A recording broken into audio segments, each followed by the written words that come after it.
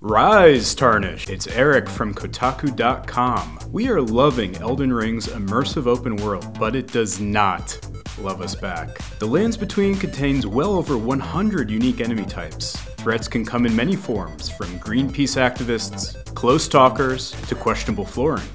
Although, it's all a bit much for me, in truth. What follows is a list of which jerks got me all my feelings the worst. We're only covering common foes that can respawn, meaning no bosses of any variety, main, mini, or field. Gravity doesn't count either, but it remains undefeated.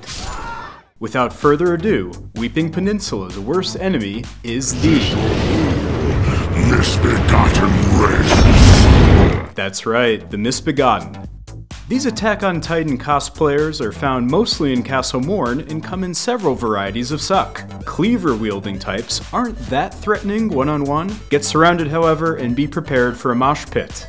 The larger roly-poly axe variant hits hardest and should be your top target when facing down a crowd.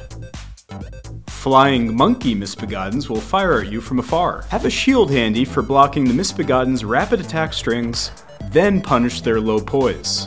There we have it. My pick for the Weeping P's worst enemy is the whole Misbegotten race. But we want to hear from you, Tarnished. Who has had you weeping in this peninsula, and why? Let us know in the comments below.